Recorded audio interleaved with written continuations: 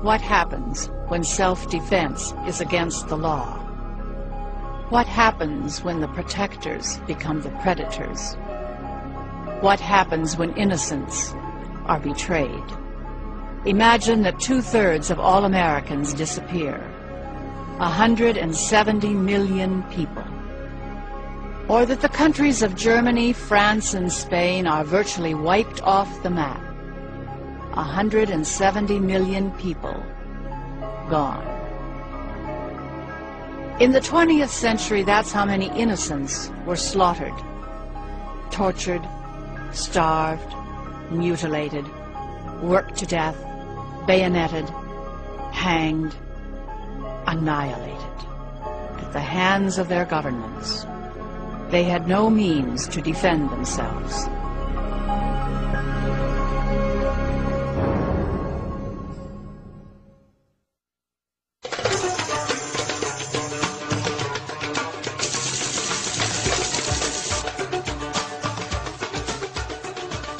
World War I is underway. A new government has taken power over Turkey's crumbling Ottoman Empire. The rulers say they want to rid the country of wrong and lawless ideas. They want to protect national security. They decide to eliminate the Armenians from Turkey.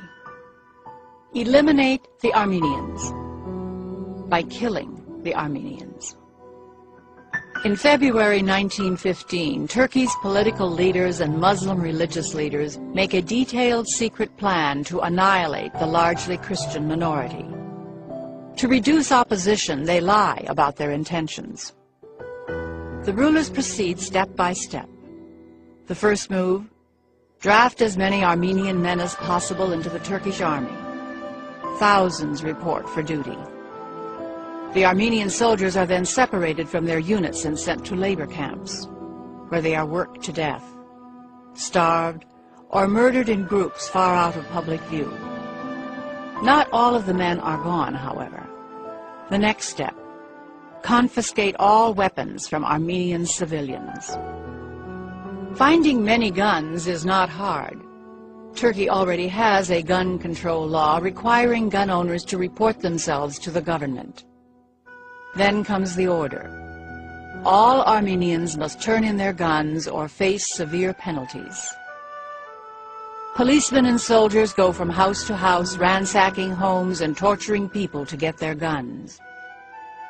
Armenians become so afraid of torture that they buy guns from other Turks, just so they can have something for the soldiers and policemen to take away. On June 26, 1915, the final stage of the genocide begins. The government proclamation declares, all Armenians will be deported to remote camps. No exceptions. Armenians have 5 days to get ready. They may bring only what they can carry. Armed guards gather the Armenians, mostly women, children, the old, and the sick, into groups of between 200 and 4,000 people to form convoys. The guards force-march the Armenians over rough terrain and into the deserts during the hot summer months. People drop from exhaustion, are killed by the guards, or simply left to die. Sometimes the guards shoot or cut to pieces all the Armenians in a convoy. Fewer than 1 in 10 survive the march, and most of the survivors are butchered in the end. The death toll is staggering, as planned. 1.5 million Armenians, men, women, and children, have been eliminated from the earth. 3/4 of the Armenian population of Turkey.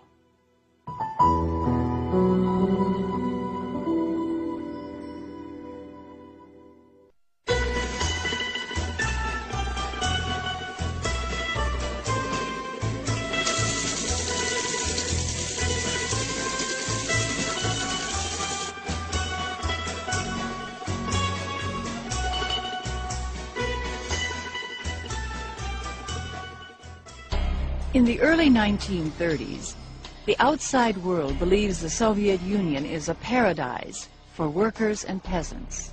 But for millions, that paradise is hell. In those years, the people of Ukraine, the Volga Basin, and the Caucasus are being deliberately starved to death by their own government. The groundwork for that cold-blooded famine was laid when the communists came to power in 1917. Almost immediately, they passed a series of laws, making it nearly impossible for non-party members to own firearms. They used licensing laws to tell them exactly who had guns, and with that information, they confiscated firearms. Penalties for possession of weapons grew more and more harsh. The Soviet leader, Joseph Stalin, fears enemies everywhere, but especially in Ukraine, the breadbasket of Europe. Ukraine's prosperous farmers crave independence. Stalin craves their grain to pay for industrial expansion. In 1929, Stalin decrees that all farmland, livestock, and produce in the Soviet Union belong to the state. Farmers are ordered to surrender their land and livestock and move to government-owned collective farms. But first, to terrify the rest into submission, several million of the most prosperous farmers are sent to forced labor or killed outright. These kulaks, as the best farmers are called, are demonized and excluded from society. Armed government thugs steal their property, sneering, "Eat, drink, and be merry, for it all belongs to us." Next, Stalin demands extraordinary quotas of grain, quotas no one could possibly meet, quotas enforced by soldiers with guns. Many farmers rebel. Resistance is fierce. But because of 10 years of firearms confiscations, the helpless people can fight back only with farm tools or sabotage. The worst is still to come. In 1932, Stalin takes the ultimate revenge on those who dared oppose him. Because Stalin controls all food distribution, he can cut off food supplies and starve entire regions. Because he controls all travel with internal passports, his secret police can force starving millions to remain within the devastated lands. Grain elevators stand full, but grain rots on the ground as Stalin refuses to distribute food. The powerless people can do nothing to stop their master. Catastrophe strikes and lasts for 2 endless years. Spies watch for anyone trying to take grain from the fields. Anyone caught hiding food is executed. Desperate families resort to cannibalism. Meanwhile, the New York Times Pulitzer Prize-winning Moscow correspondent Walter Duranty assures the world that there is no famine. And Stalin dupes the world by actually increasing the amount of grain exported from the Soviet Union. The United States and the League of Nations embrace and recognize the prosperous Soviet Union. From Moscow, Times reporter Duranty secretly confides the truth to Western governments, that as many as 10 million defenseless lives have been wiped out, with politically engineered starvation as the murder weapon.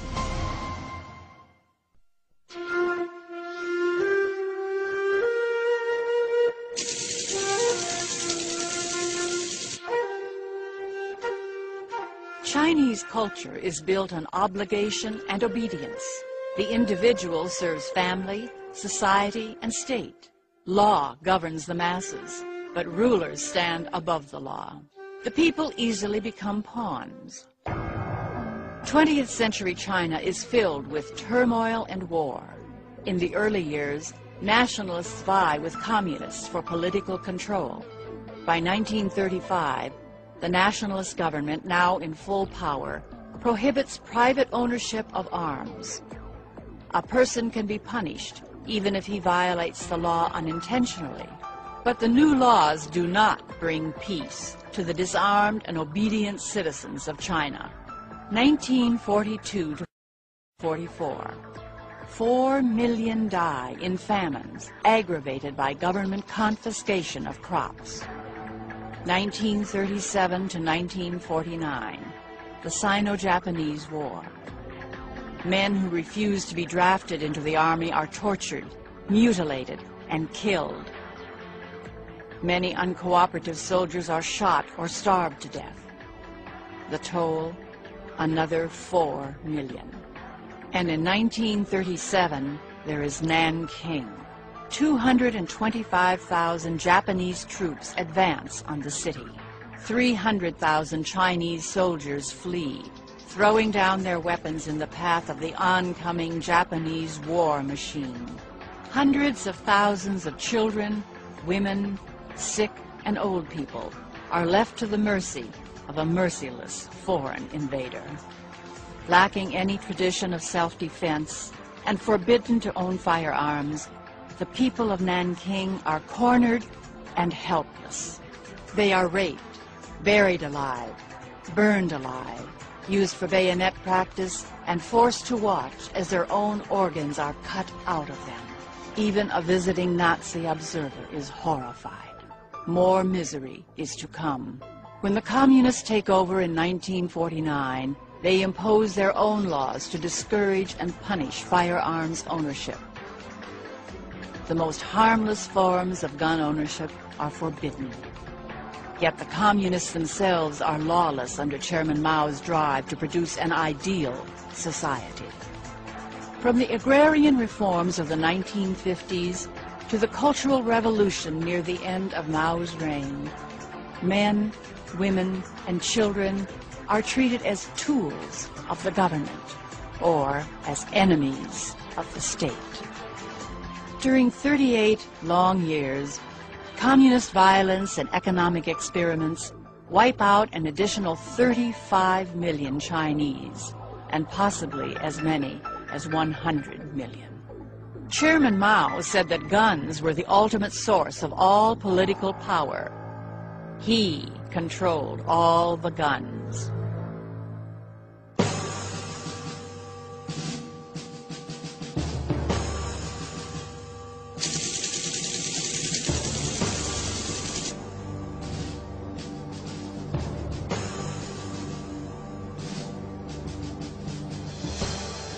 January 1933.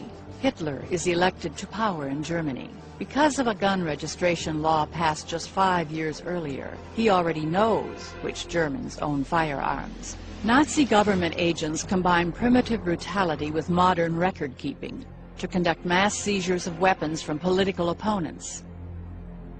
Violent raids and obedient gun turn-ins also reduce ordinary Germans to helplessness.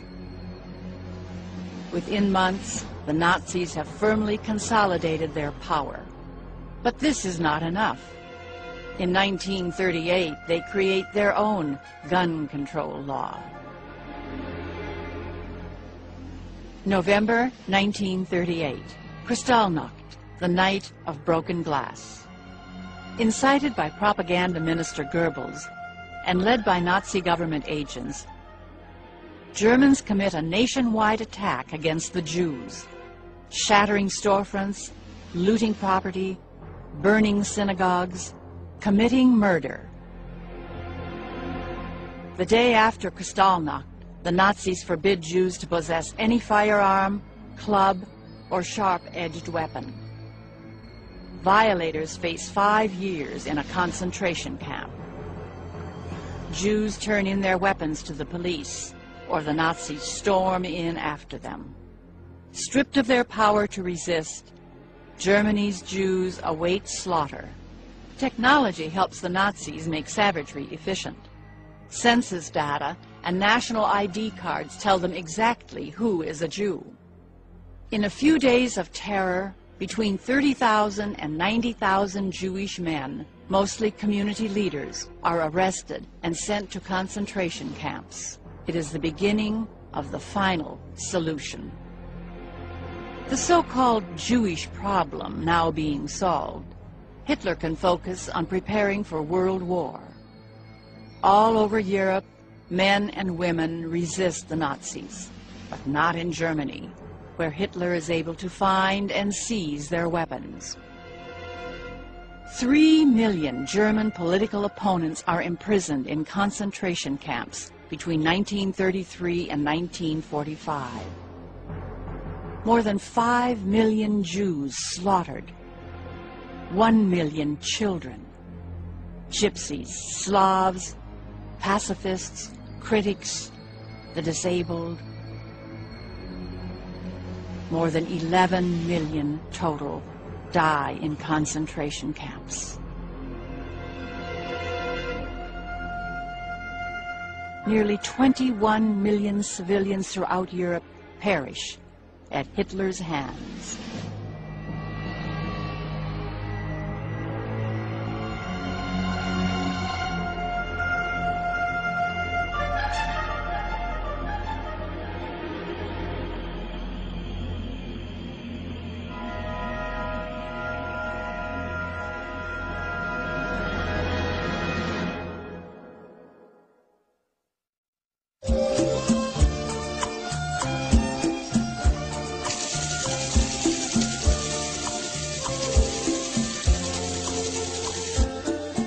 The Kingdom of Cambodia has existed for centuries, but after 90 years under French domination, the country is in chaos. In 1975, following 5 years of civil war, the Communist Khmer Rouge seized power. Led by dictator Pol Pot, they set about purifying the country. Communist regimes elsewhere in the world had aimed to establish paradise on earth someday. The Khmer Rouge want it now. Their idea of paradise means eliminating all religious leaders, monks, nuns, priests and preachers, political enemies, city dwellers, Vietnamese and members of other undesirable ethnic groups, all traces of Western cultural capitalism, all students and intellectuals, professionals, anyone who can speak English or French or who has more than a 7th grade education. Merely wearing eyeglasses marks people for death squads.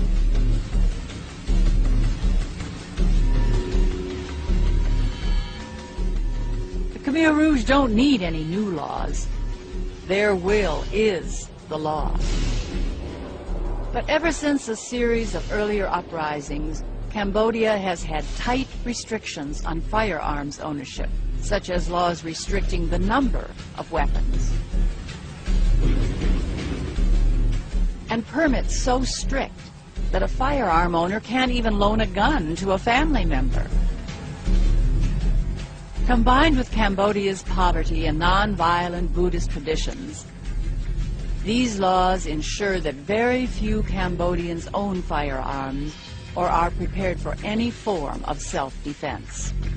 Anyone who fought against the Khmer Rouge and any civilians who own firearms are forced to disarm the moment Pol Pot takes power.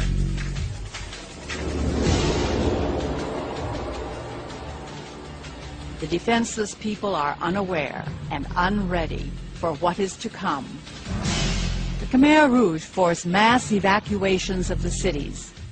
Believing the evacuations will be temporary, Cambodians neither resist nor take enough food to survive. The move is not temporary. The entire population of the country those who are not slaughtered outright, is herded onto collective farms to labor without homes, personal possessions, or families. All of Cambodia is turned into a concentration camp, brutally administered. No one can receive mail or phone calls, books, or skilled medical care. All human relationships are shattered. The simple act of saying a kind word to a child is punishable by death.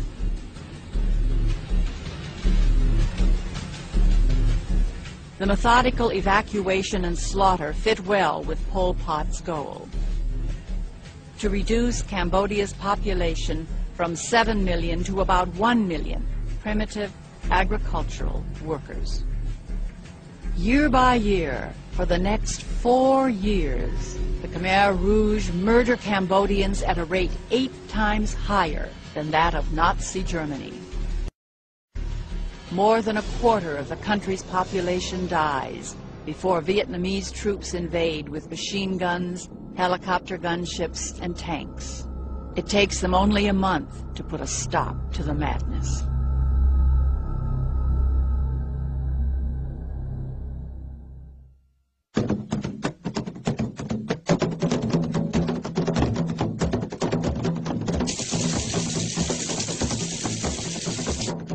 In Uganda, 300,000 undefended people die, yet few outsiders care.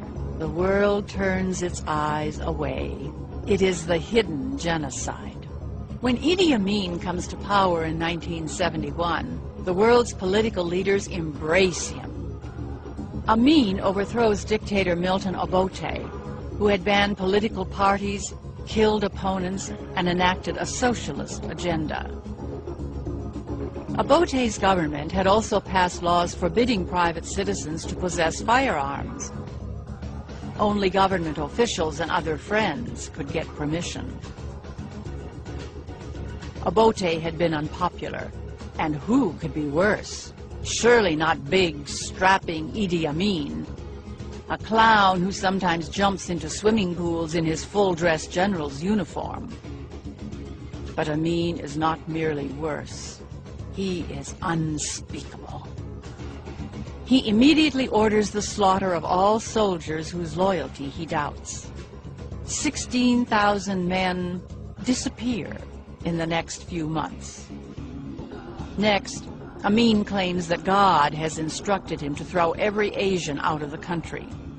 Then all the English people must go. Amin confiscates their businesses and land to give to his cronies. Uganda plunges into chaos. To prevent resistance, Amin makes it illegal for 3 or more people to be together if one of them is armed. Firearms are seized at Amin's whim. Amin's personal agents run amok. They torture and cruelly mutilate their targets, mostly Christians, rival tribespeople, and anyone Amin or his soldiers just happen to dislike. The dead include a university vice-chancellor, an Anglican bishop, a Supreme Court justice who dares rule against Amin's whims, and the Minister of the Interior, who is dismembered alive. Death squads sometimes make victims lie down in gutters to make their blood easier to wash away. Most Ugandans have no arms and no power to resist the killer regime. The orgy of slaughter continues for 8 years. In 1979, Amin is finally overthrown. Saudi Arabia welcomes him as a guest, and there he lives for decades in peace. The smiling monster never faces prosecution for the death of 300,000 innocents.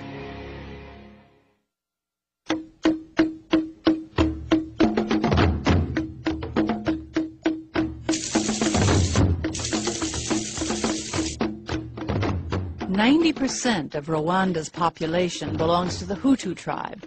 About 9% are Tutsi. The tribes often intermarry, but rivalries have simmered, especially since Belgian colonial rulers in the early 20th century gave political authority to the Tutsi minority. By 1994, a Hutu regime has been in power for many years. Some Tutsis have threatened rebellion, and the government has responded by calling all Tutsis rebels. The government has fueled a campaign of hate, preaching violence against Tutsis. State-controlled radio stations call for the extermination of the Tutsi. And in April, it begins. The grave is only half full, one radio station declares. Who will help us to fill it? Thousands of murderers help in an unspeakable frenzy that lasts 100 days. Government troops participate. So do armed Hutu gangs that have been issued weapons for the purpose. Weapons are sometimes crude. Machetes, axes, nail-studded clubs, and blunt instruments. Some attackers use firearms. But the helpless Tutsi and those Hutu who oppose the government often have nothing more than rocks. Laws and poverty have kept the victims from getting weapons to defend themselves.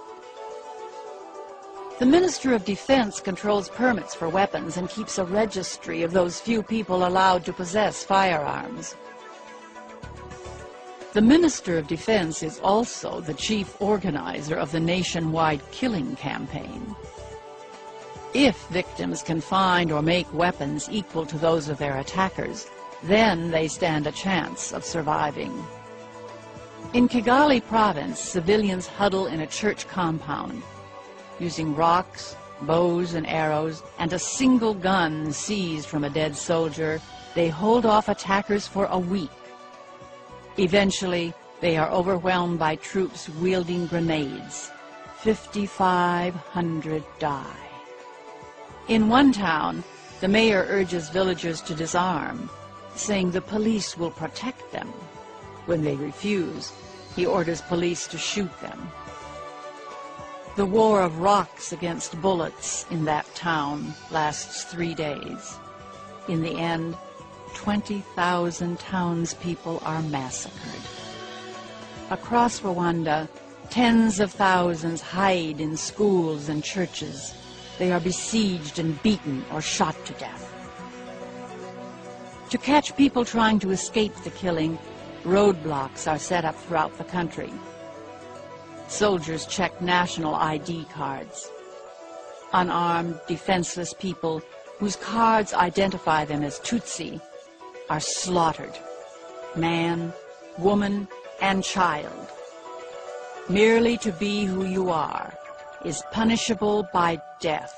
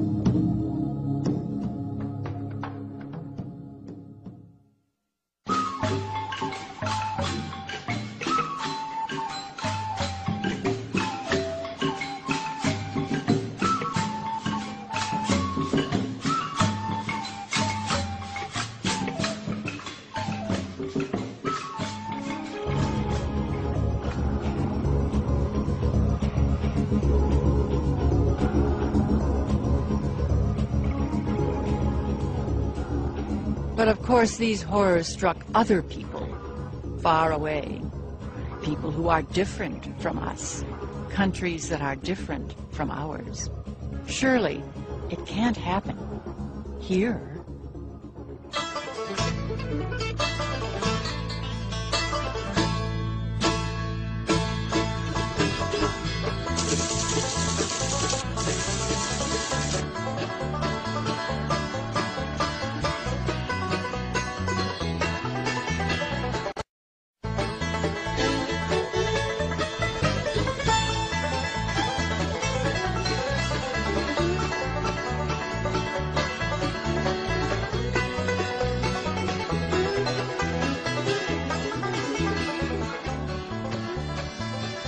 The United States, at its best, is a great nation. Yet here, too, people can become powerless targets. They may suffer simply for being who they are. It is the 19th century. Up to 4 million Americans are slaves, entirely without rights. 250,000 free blacks live among them. Many work to outlaw slavery. A spirit of rebellion grows, and among the white majority, fear grows. Maintaining total control of slaves becomes an obsession. America's earliest disarmament laws are designed to keep one race, and one race only, helpless.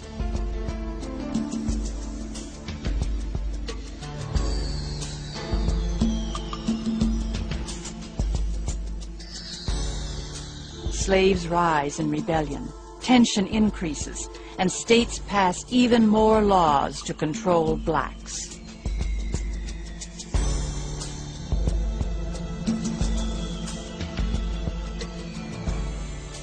In 1865, the North wins the war between the states, ending slavery forever. 3 years later, the 14th Amendment extends full citizenship and equal legal protection to the former slaves. That is, the law extends equal protection, in theory. When states can no longer pass laws like this, they pass laws like these instead, to keep guns out of the hands of poor blacks. Disarmament does not bring peace or safety, certainly not to blacks. Between 1880 and 1965, mobs lynch nearly 3,500 black people. Sometimes for serious crimes, sometimes for mere insults against whites. So-called respectable citizens snatch defenseless men from jails or from the streets. They abuse, torture, mutilate, and kill their victims. Yet defensive power sometimes prevails. In Columbia, South Carolina, a 14-year-old girl stops a lynch mob from seizing a prisoner by holding the mob at bay with a revolver she doesn't even know how to shoot. Today, lynchings are a thing of the past, but some things never change.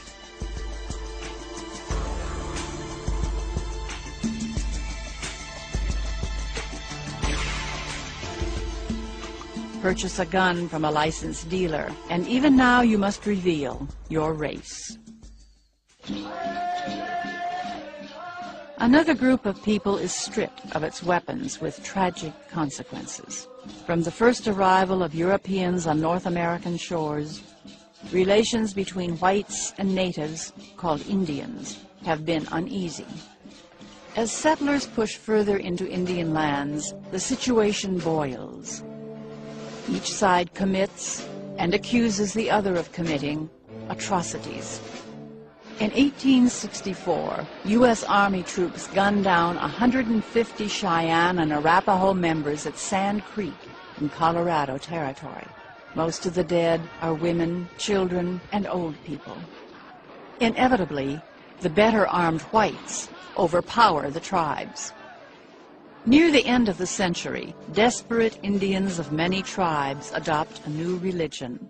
They believe if they perform a certain ritual, called the ghost dance, the whites will be magically swept away. In late 1890, the ghost dance sweeps the reservations of the Lakota Sioux. Whites fear the Lakota are planning a war and try to force the ghost dancers to halt. Although many Sioux give up their religion, some bands refuse. The army is called in to transport the ghost dancers out of the territory. In December 1890, the last band of dancers is pinned at Wounded Knee Creek. Ordered by the army, they hand over a few dozen rifles. But believing the whites plan to kill them, young men hide weapons. While the soldiers search the camp, a medicine man begins the ghost dance. The soldiers think he is giving a signal to attack. Somewhere in the band of Indians, someone discharges a rifle. The army opens fire.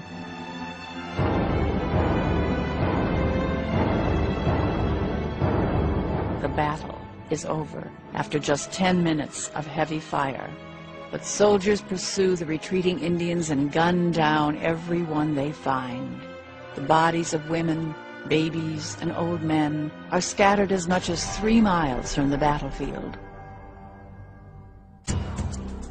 When governments fear the people, disarmament often follows. The law may target one group, but other individuals pay the consequences. World War II. President Roosevelt issues an executive order authorizing the War Department to exclude any and all persons from vast military zones. The order doesn't identify any group, but everyone understands it means people of Japanese ancestry.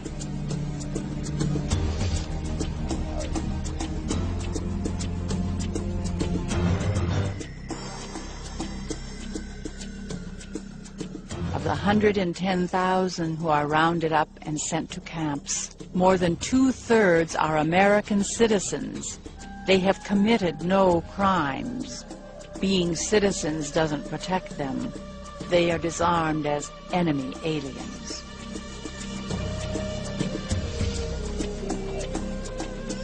Ironically, the U.S. government soon recruits young Japanese American men from these camps. And the young men go on to become part of one of the most highly decorated infantry regiments to fight in World War II. Some German and Italian Americans are also taken to camps without being accused of any crime. Those imprisoned include American-born children. Like the Japanese, those sent to camps are disarmed. Some U.S. citizens are even deported to Germany.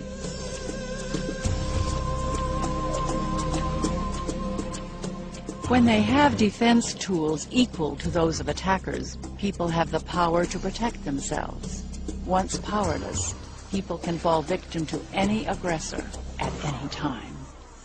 October 16, 1991, a bright, sunny day in Killeen, Texas, a crowded coffee shop.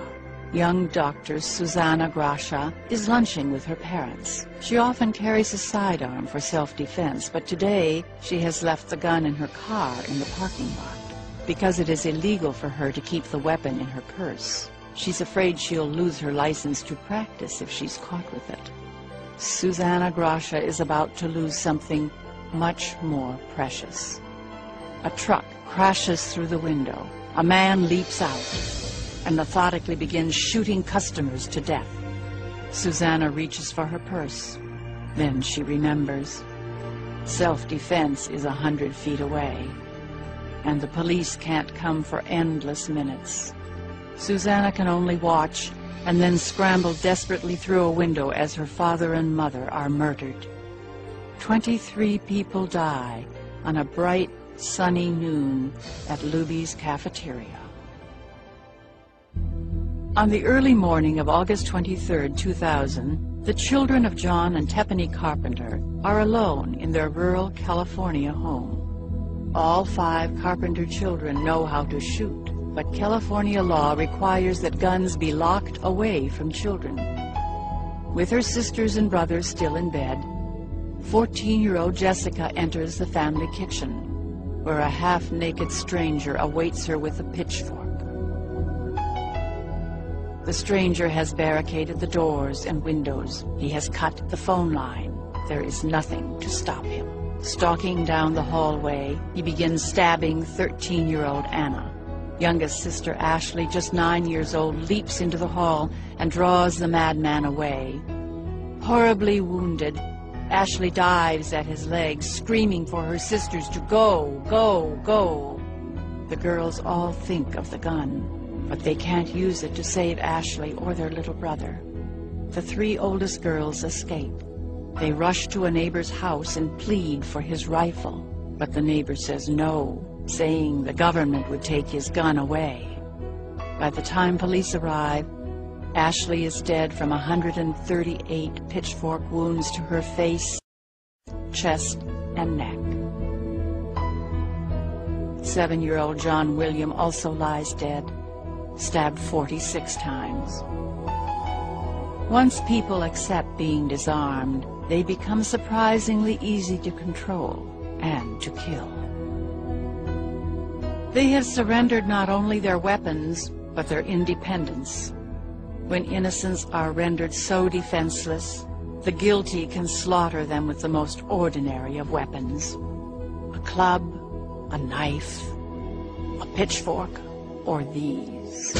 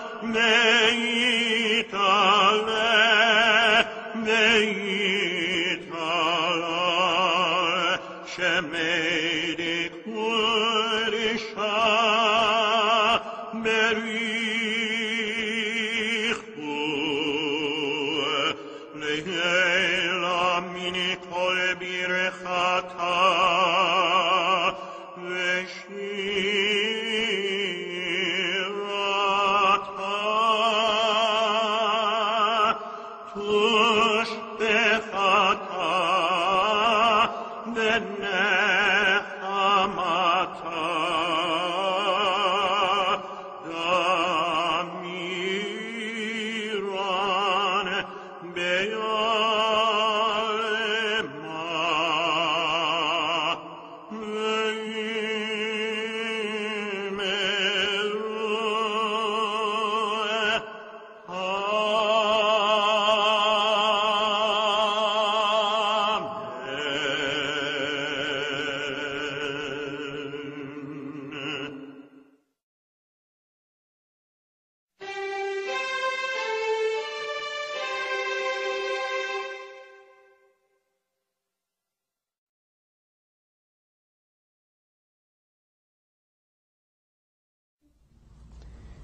Some may consider the position of this film a little extreme.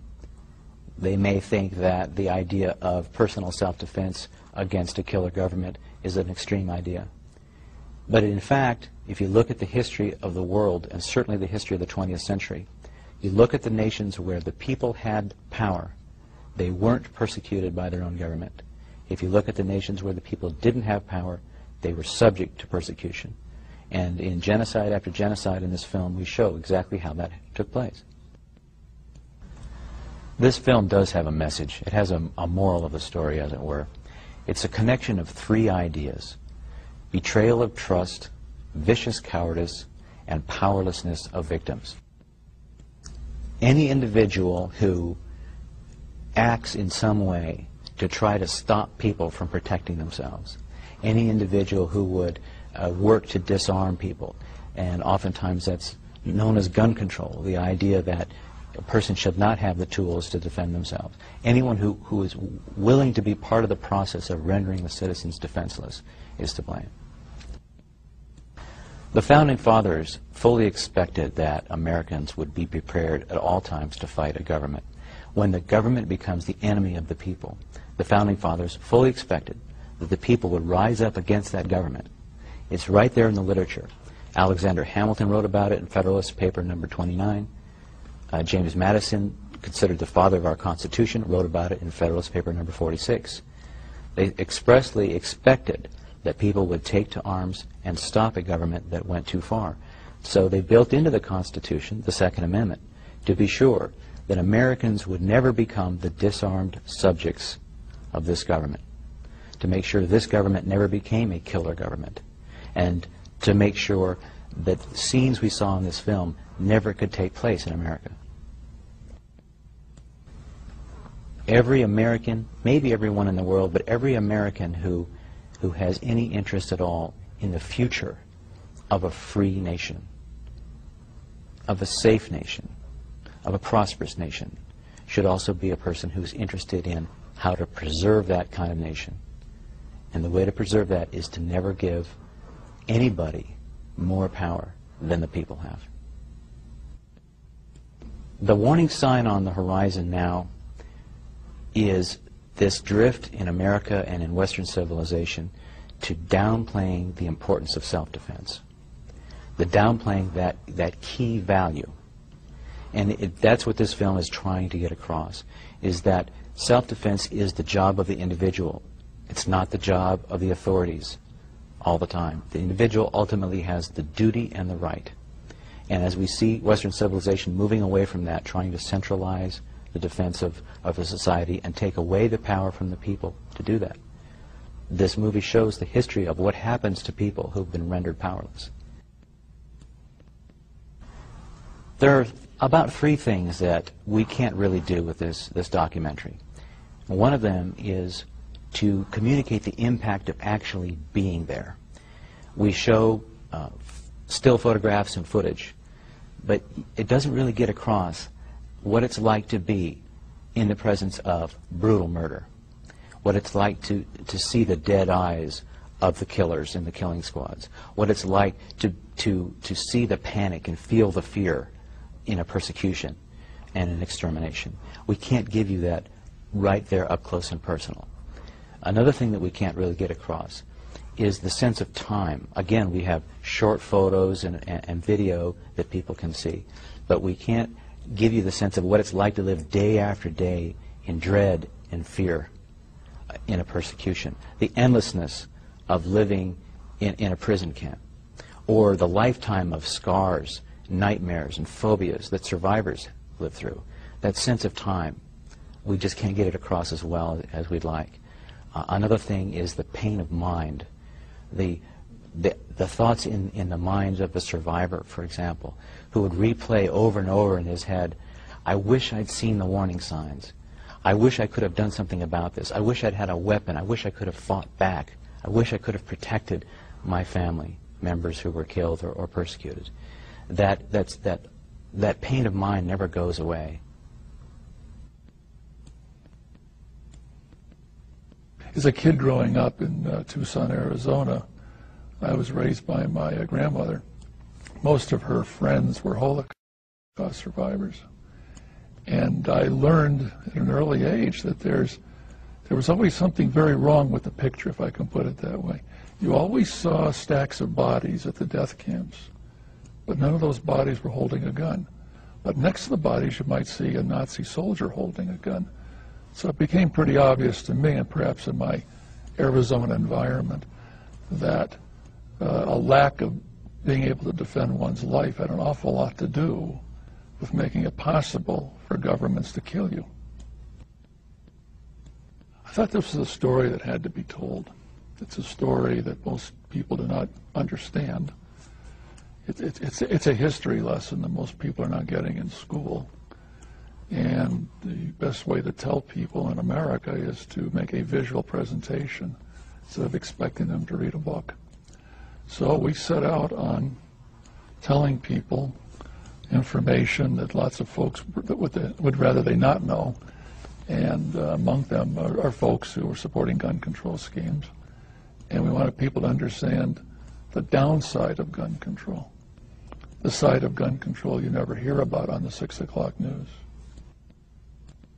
And to bring all this information together over the years and be able to put it into a visual presentation was not only a fascinating experience, but I think we finally have put the right package together to help people see that how evil gun control is. No longer do they have to read a book now to see the foundation of a genocide, the steps that are taken. No longer do they have to read books, although I wish they would, but to grasp the big picture. It's all here now. It's within the film.